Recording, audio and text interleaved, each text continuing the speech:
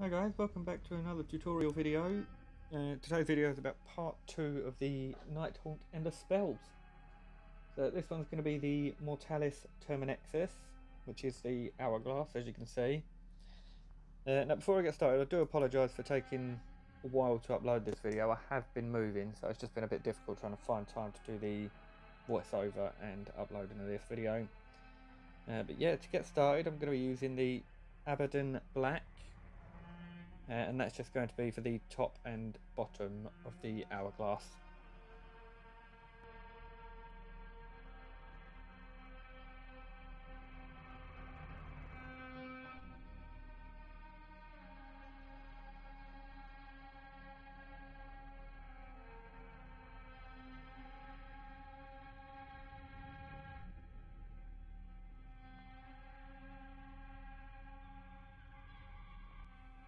As normal, I'm going to be using a wet palette. So I do this. I'm going to keep repeating that. I do it on every single video. So you don't want to use too much water, otherwise it will just be harder to apply to the miniature. But a few coats will do the trick. You'll get a nice smooth coat over the top. You'll get the result that you want in the end.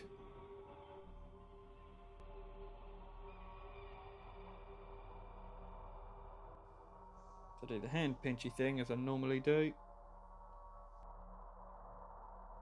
Gets into a nice point when applying the paint. But as I said, to start off with, I'm going to be going on the top of the hourglass to the bottom. So it doesn't need to be too neat on this part. Because it's a dark colour, you're going to want to try be quite careful, because I want to leave the flames on top white for now. Just so then I can go over them with the Hexwraith flame later on.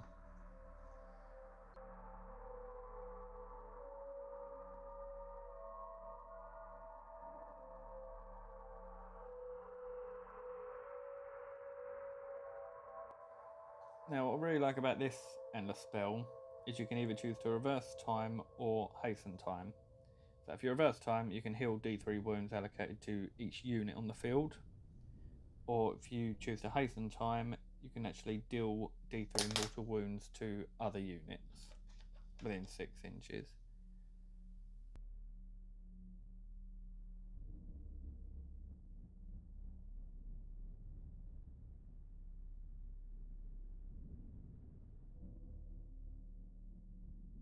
There you go, making sure to go all the way around the sides, making sure it's completely covered.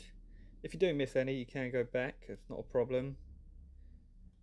But you're going to want to try and make sure it's fully covered, so to avoid having to go back through the colours then.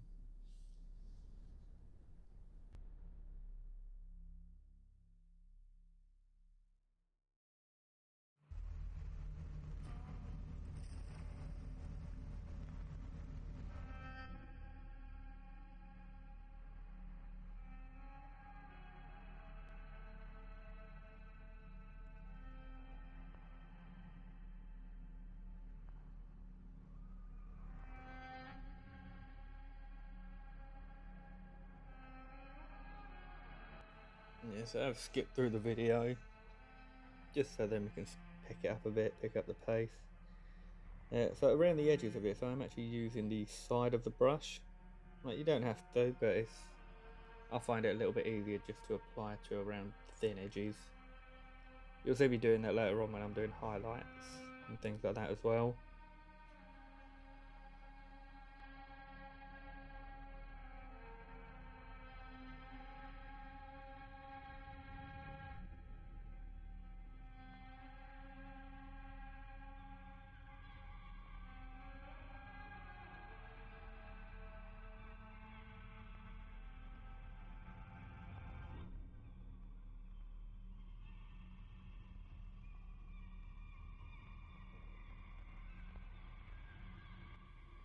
As I'm sure you've already gathered by this point with the amount of videos that I've posted of this, Nighthaunt is my favourite army in Age of Sigmar. So I do aim to try and paint others as well, but where I've got so many unpainted miniatures of the Nighthaunt, the first initial tutorials are going to be based around them. So I mean, if anyone has any suggestions on what I should paint, let me know and I can order it and paint it. That's not going to be a problem.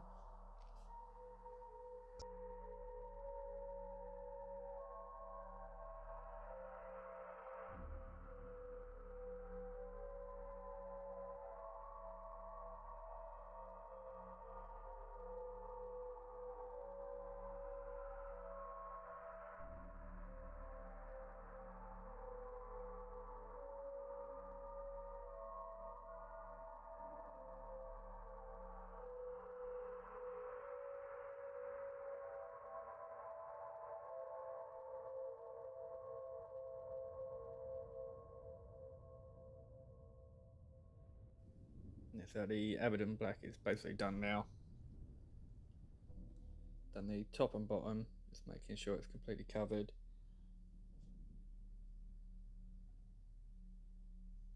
So I will be also uploading a part 3 of the Endless Spells, but now I'm all fully moved in, it should be a bit quicker to uploading videos.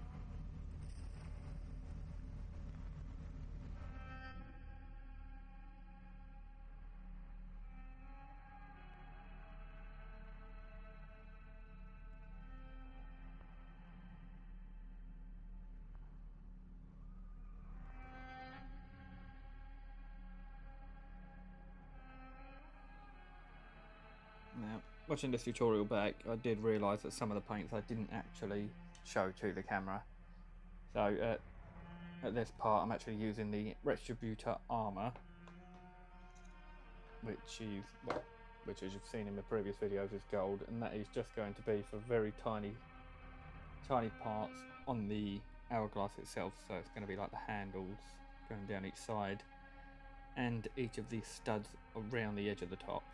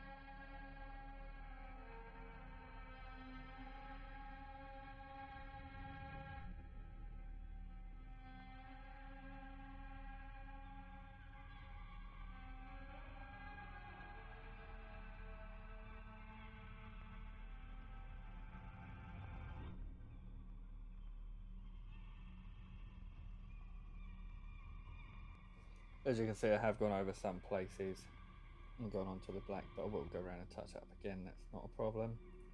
So the good thing with going over on the black, the Abaddon Black covers other paints very easily, so it's not too much to worry about.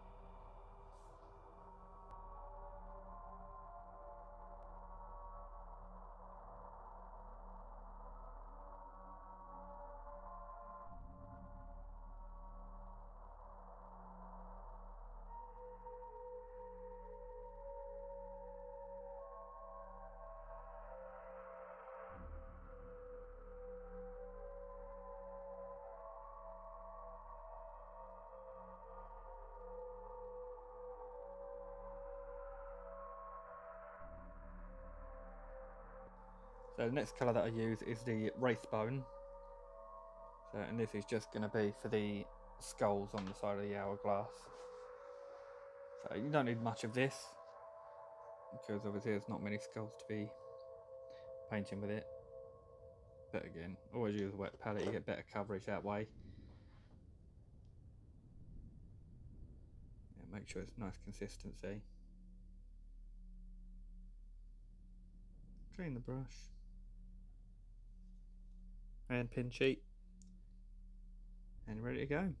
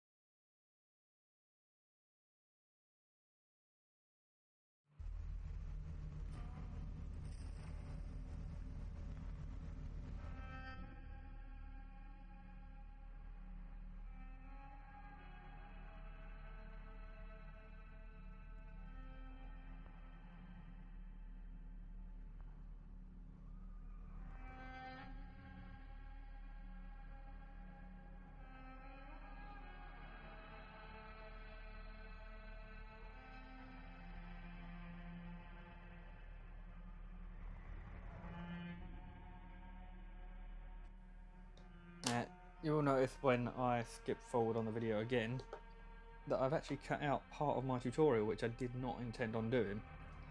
So I'll be going from painting the skulls to pretty much finishing off the hourglass itself. So I do apologise for this. So obviously with all the pressure of moving and things like that, it's been quite complicated getting things on track. So you will see it skip forward shortly and you will see the difference, basically.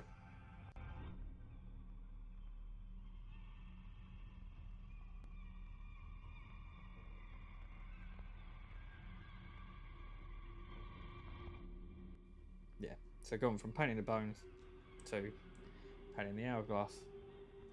As you can see, I've done alright there with my editing skills. So I did use the Khorne Red for that. So, and I do use a couple of coats as well, just to make sure it's a nice smooth coat.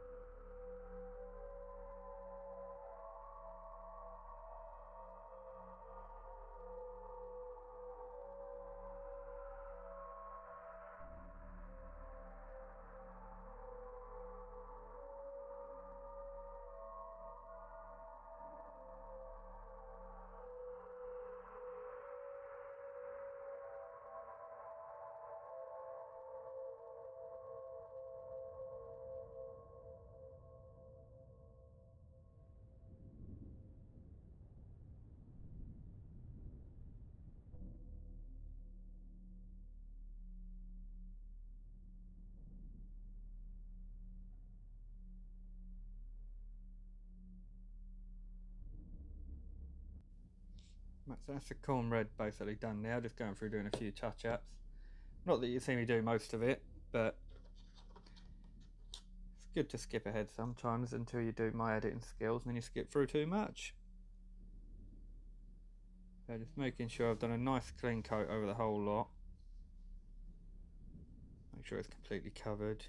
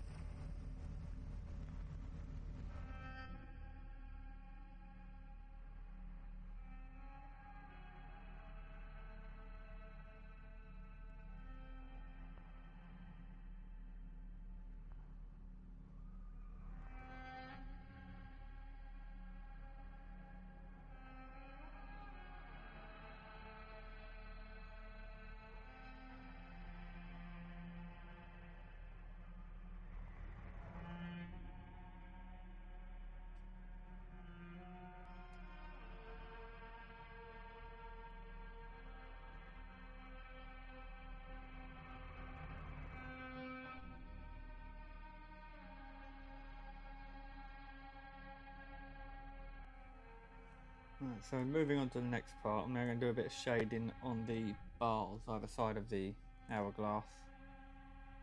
So this is just to dull them down, and I'm going to use the main colour that I always like to use.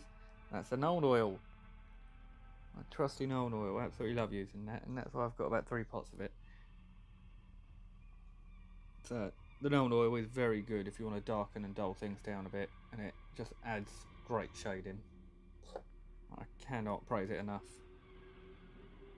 Let's apply quite a decent amount on the sides, making sure it's completely covered, and as you can see already, even though it's at a bit of a distance, it is darkening it down a bit so it doesn't look very new.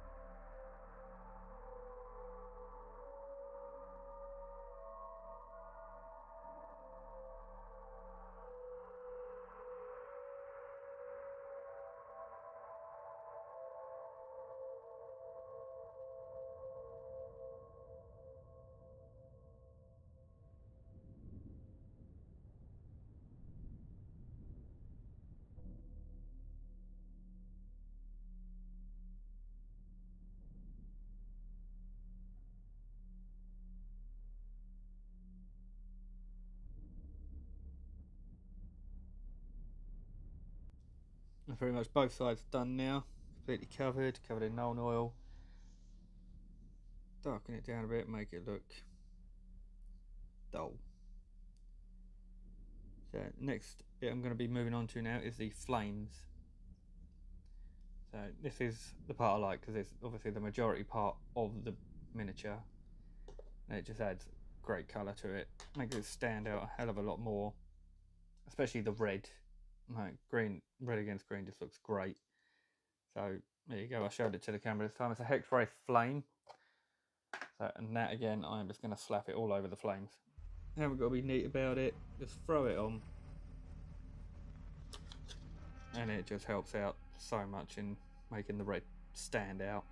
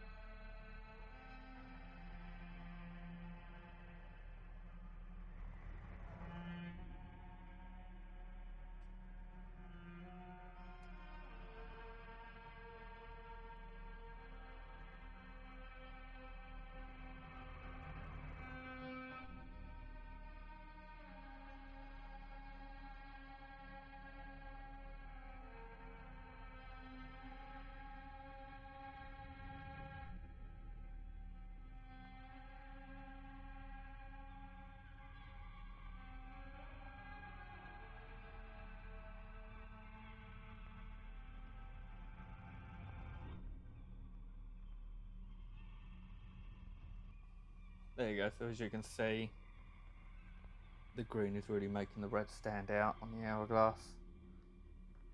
It brings it all together and it's absolutely fantastic.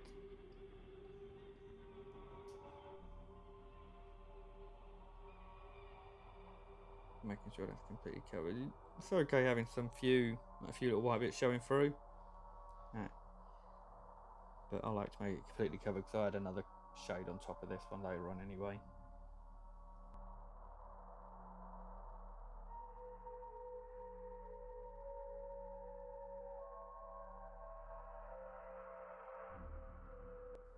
So now I'm done with the Hexwraith flame. The next part I'm going to be going over is the hourglass itself again with the Carroburg Crimson. Again, this is just to dull it down a bit.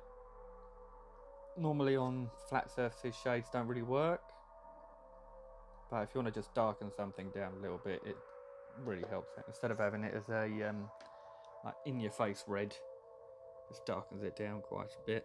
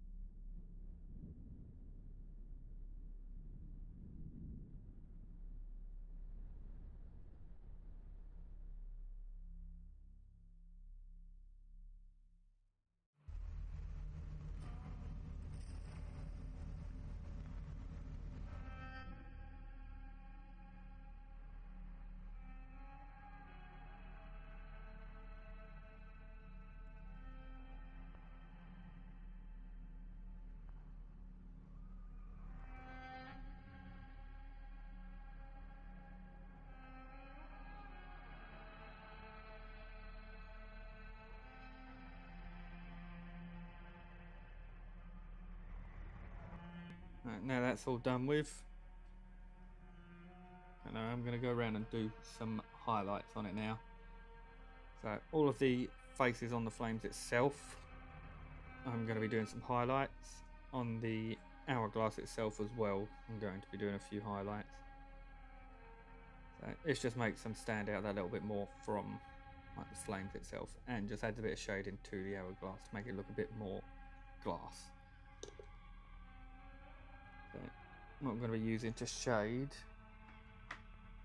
it's not actually a dry paint that I'm going to be using, but I tend to use it as a dry paint, as you all know through previous videos. So just give it a good shake. So, well, the one I'm going to be using is the Ulthuan Grey. I'll be showing that to the camera shortly, so you'll be able to see how it's spelt. But this is really good for dry brushing. Although it's a layer paint, it is good if you want to add some highlights and things like that.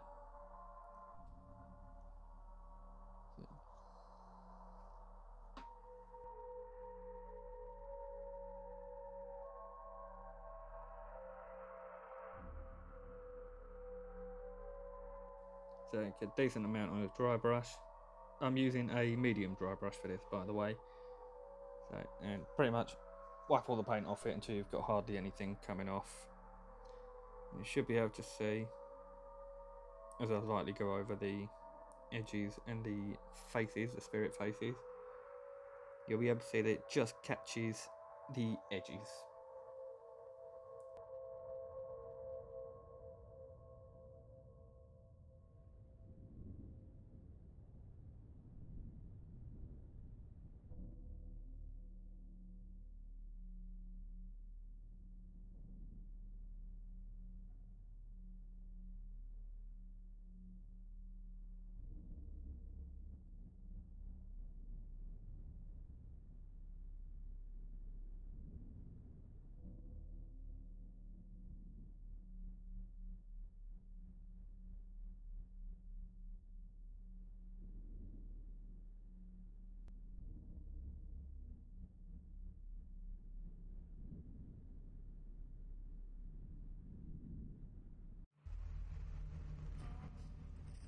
so going through there, I think I'll move it out, there you go. Yeah, so you can see it just highlights the ghostly faces on the flame.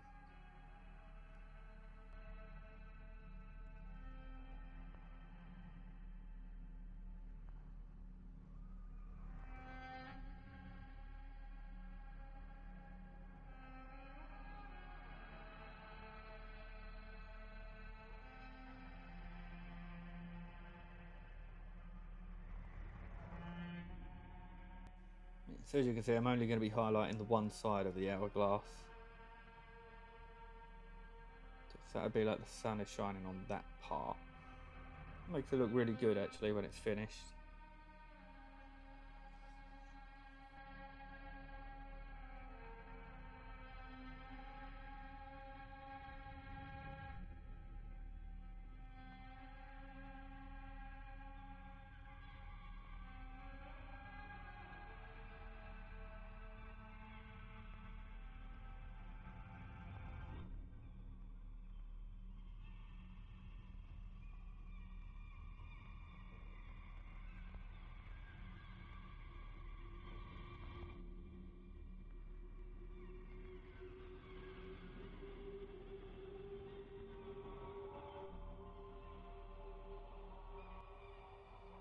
Yeah, so as you can see, it's just added a bit of a highlight to one side of the glass. Left it quite dark on the other side. So added a few highlights to the skulls on the sides.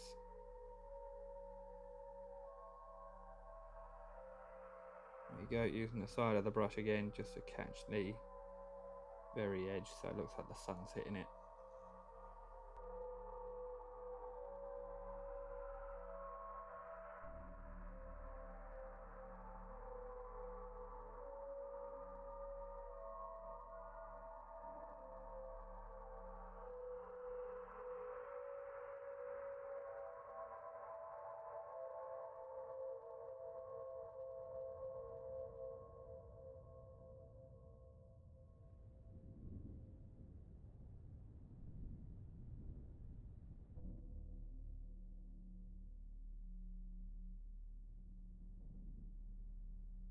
Now the highlights are done, I move on to the Casandora Yellow, and that's going to be going all over the flame as well. So I normally do this on my previous videos, which I did on the Shyish Reaper, so, and that gives a nice greeny yellow flame.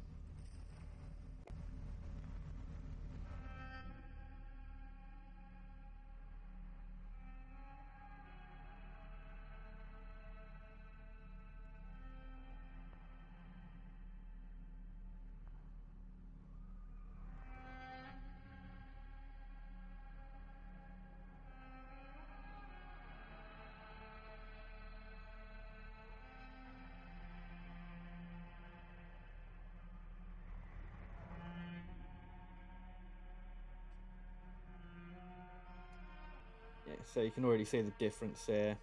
You go from a ghostly green to like a sort of darker yellowy green, which is the best description I can give, unfortunately.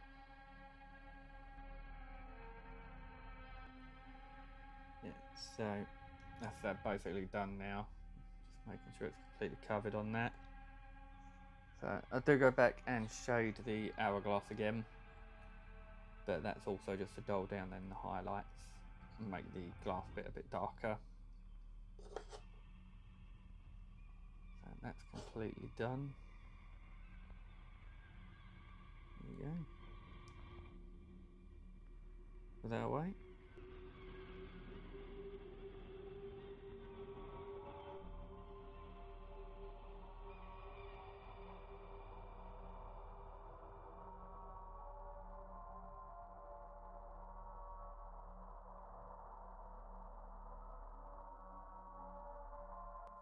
Then go back to the Carroburg Crimson just to finish off the hourglass itself. And that'll just literally slap it on, so there's no, you ain't got to worry about making your highlights disappear, because they will show through. That's not a problem.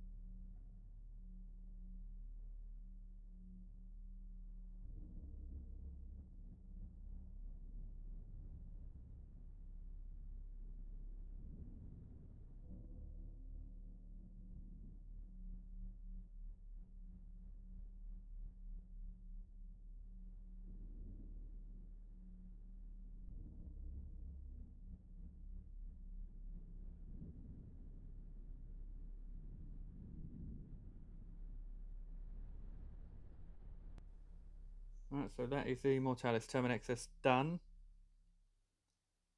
So, other than the base, obviously, but I will be going over that off camera. As usual, I will be doing eventually be doing a tutorial on basing miniatures, but just for now I'm just going to be going over the actual miniature itself. But for this I'm going to be using the Armaggdon Dust again, with some Nuln Oil and some highlights. And that is the end of the tutorial video for the Mortalis Terminexus. And I hope you enjoyed this video. As you can see, I've done the base a slightly green colour just to resemble the reflection of the flames, or the glow of the flame, should I say. I will be uploading part 3 very shortly, hopefully.